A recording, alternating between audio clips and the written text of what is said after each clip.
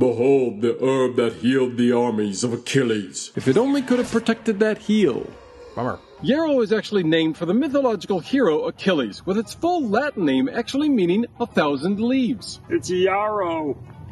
Yarrow has been used for thousands of years, from the indigenous North American tribes where the Navajo called it one of their sacred life medicines, to China where they used 64 yarrow sticks to read the I Ching. Yarrow is also helpful for birds' nest, and it's also helpful for other plants because it repels parasites and helps soil quality. But y'all are here for the health benefits, so let's get started with wound healing.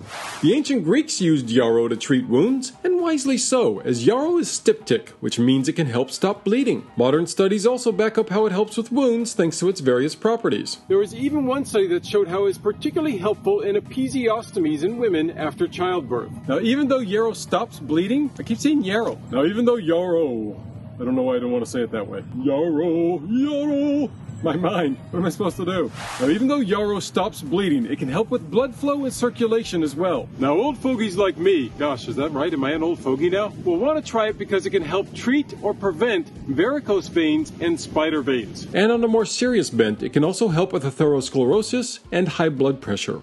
Studies show that yarrow tea can reduce digestive spasms and IBS. Additional studies have also shown the flavonoids and alkaloids in yarrow can help with all of these other symptoms as well. Yarrow tea can help reduce corticosterone, which is one of those hormones that increases with stress. One study showed that the daily usage of yarrow helped promote mental and physical activity to combat depression. Research also shows that yarrow can have a similar effect to Valium, aka diazepam, which is often used for stress, sleep, and anxiety.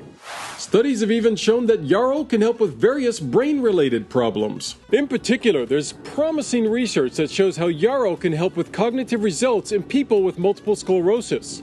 Yarrow can help a wide gamut of inflammation problems, including liver problems, skin infections and skin aging, chronic inflammation, and mild pain issues. Yarrow tea is an amphoretic herb, which means that basically it's really good at normalizing your body system. And this means that it can help with all sorts of nasty problems that women have to deal with, like PMS and all of these problems as well. Though there is some research saying you can't use it earlier in pregnancy, because it can encourage problems like miscarriage.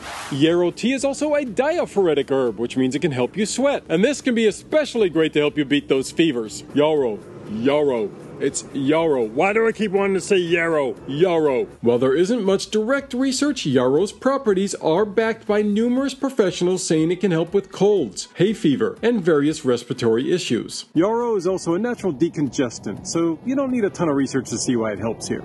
Yarrow does have research showing how it can help with parasitic infections like malaria and leishmaniasis, as well as other infections like tonsil inflammation, thrush, strep, candida, and more.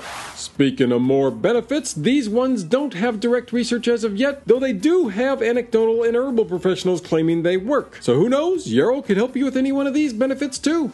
Yarrow is great for a lot of things, but there's a few things that it can give some people problems with. First off, being another member of the pesky ragweed family, it can give some people allergic reaction problems. And some people have found that it can irritate their skin when used topically. Supposedly, this isn't as much of a problem when using the tea, but a lot of people will make decoctions that they'll actually put on the skin with the tea. An excess use of yarrow tea could possibly cause blurry vision, dry mouth, fatigue, and heart palpitations. But this had only been reported by somebody who had 5 or more cups of the tea a day, which is quite excessive. Now, it's also suggested that you avoid yarrow tea if you're taking blood thinners or you're within 2 weeks before or after having surgery. Making yarrow tea is very simple. Much like making any other herbal tea, you can use 1 or 2 teaspoons in a cup of boiling water and leave it for 6 to 10 minutes depending on how strong you want it. If you want to learn about another great tea, then watch this video right here next. Till next time, be kind, take care of each other, and enjoy your tea. Yarrow. Yarrow? Yarrow. Which one do you like?